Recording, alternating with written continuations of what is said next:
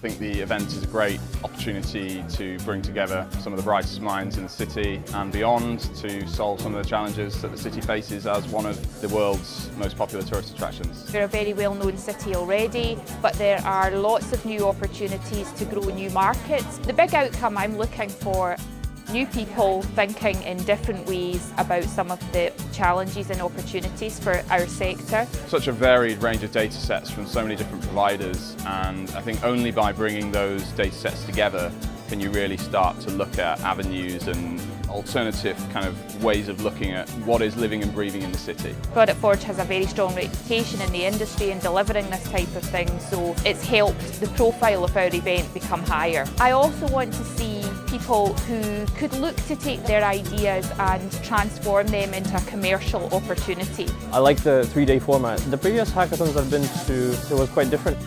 Here it's a bit more like planning, you kind of coached along the way, whereas there you kind of expected to make things up on the fly. Here there's a lot more time to develop the idea. I think this one's probably better because it gives you more opportunities to further the idea commercially later.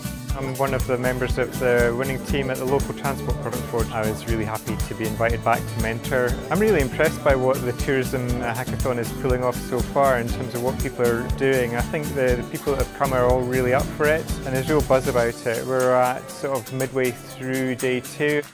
I'm here because I have a travel and tourism business. I was quite nervous at first when I got here. I didn't think I would get a team, but it happened quite organically and I think our team meshed really well together and everyone's really supportive. I've never been to a hackathon before.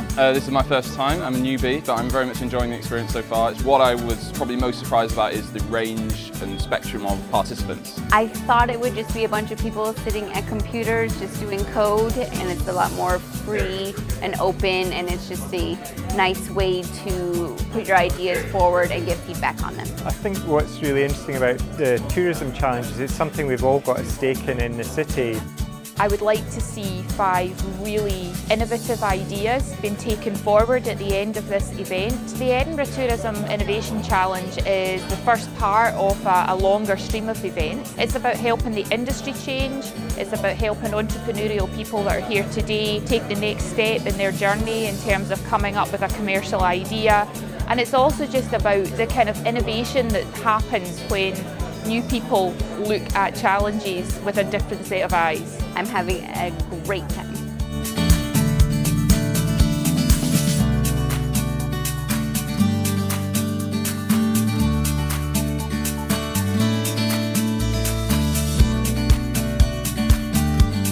It was a difficult decision, but the judges have decided the winner's Buddy.